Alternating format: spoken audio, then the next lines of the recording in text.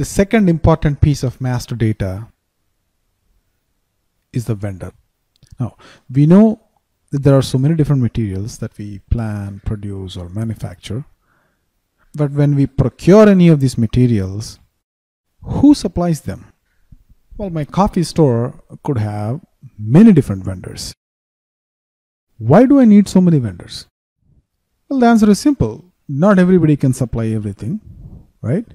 So, for example, there is a generic supply company called, say, ABC Supplies. He can supply most of the materials, but he doesn't specialize in any. And for baking related goods like the oven or baking sheets, I could procure them from Central Baking Supplies. And for anything related to coffee, specifically for coffee, we have another vendor. And any other brewing supplies could be had from this vendor.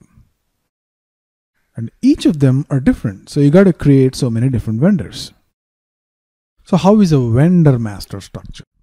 So just like the material master has so many different views, a vendor master also has 3 views.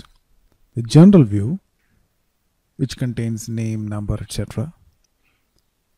Finance view and purchasing view. General view, finance view, and purchasing view. So let's go create a vendor. So go to logistics, material management, purchasing, master data, vendor, and then we have purchasing and central. Then either go to purchasing and create only the general and purchasing view of the vendors like so, or we can go to central and create all the 3 different views. Let's go to central. Go click XK01 and specify a vendor. Say 4002. I think we have already created 4001, right? And then use 01. Purchase org use 01. Account group 0001. We don't want to really refer any vendor. Just click enter. So it looks like 4002 already exists. So we're going to use 4003. Give it a name. Say coffee supplies, right? Give a name, coffee supplies, and then say CS for coffee supplies. And it could have an address. We don't care. And he's in Chicago, in the state of US, Illinois, right? You could also have a telephone number here. So 312-000-0000. And then you could have a fax number, email, and all different kinds of communication here. And then hit enter. Now there are so many different fields, right? We're not going to bother ourselves with all the different fields. There are some important fields. Yes, for example, customer is an important field, but not for us at this point. So I'm going to only focus on the fields that we need for now. The rest of the fields, we're just going to gloss over. Hit enter again. This is bank data. Yes, bank data is important. But when is bank data important? When you want to pay the vendor. Paying the vendor is a finance transaction. So we don't care. Hit enter. Recon account. So although recon account is something that finance needs to worry about, but without a recon account, we can't do certain transactions. So make sure that you enter a recon account. And then cash management group, select something. Whatever is there, just put it in. Hit enter. Payment terms. Now this is an important parameter. Let me explain what payment terms are. So what is payment terms?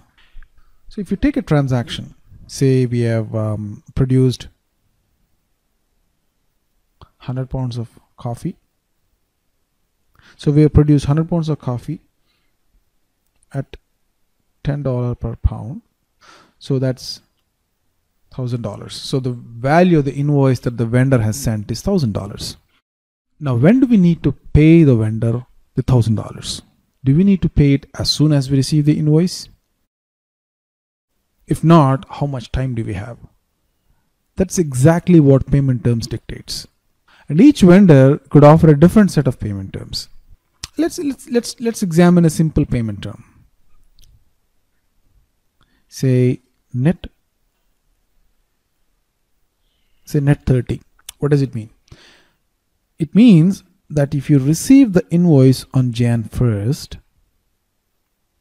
you have until 30 days to pay the invoice. So the vendor is giving you a credit for 30 days. And then there's net 45, net 60, you get the picture. On top of that, there is something called as cash discount. So to encourage customers to pay earlier, vendors tend to give a cash discount.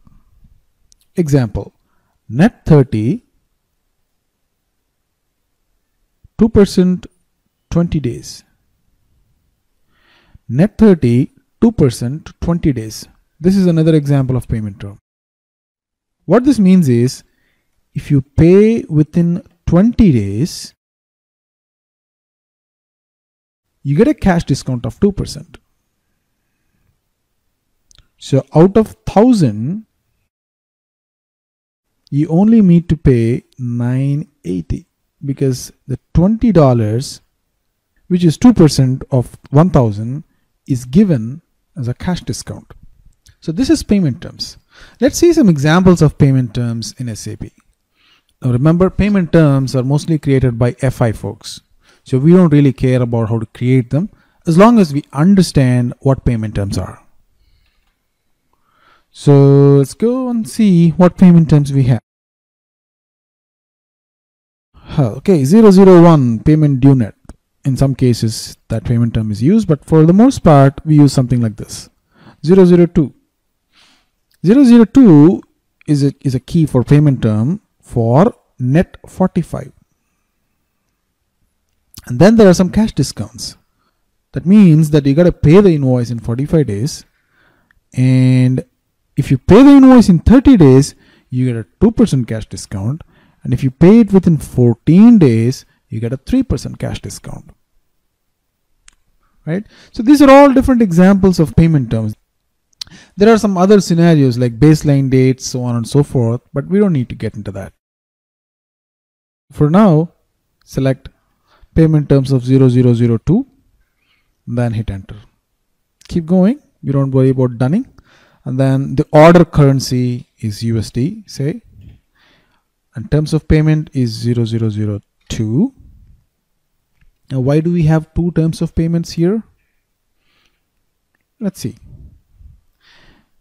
This is where the different views come in. So the vendor, Chicago Coffee Supplies, had three views, right?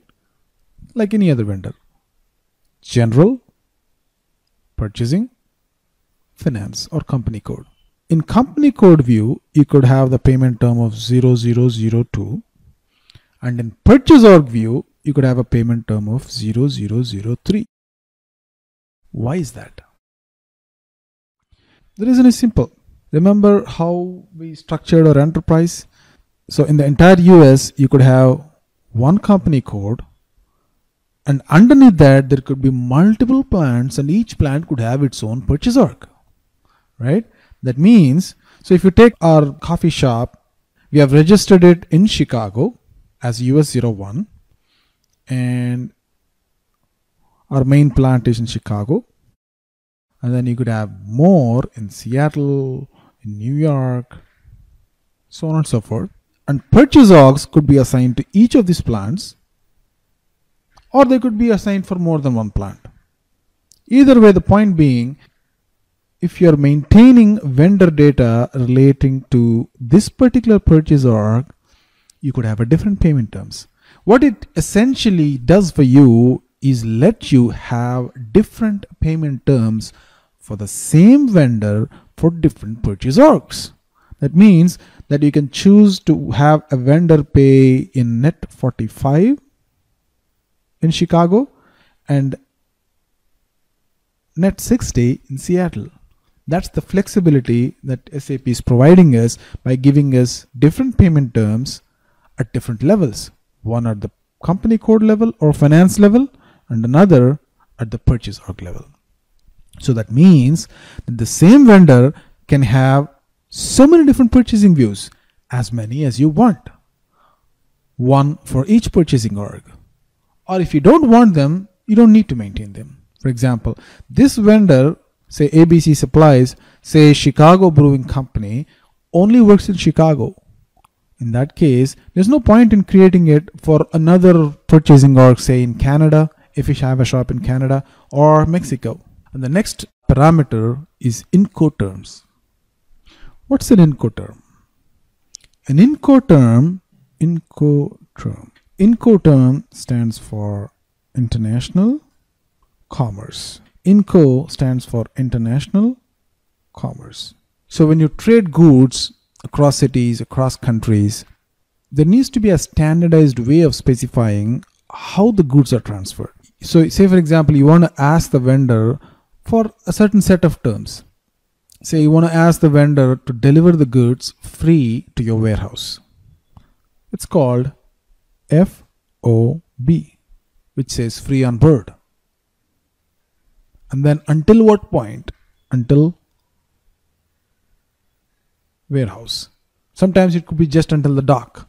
Sometimes it could be until his own plant. So an Incoterm has two parts. Part 1 is a standard term and part 2 is a free-form text.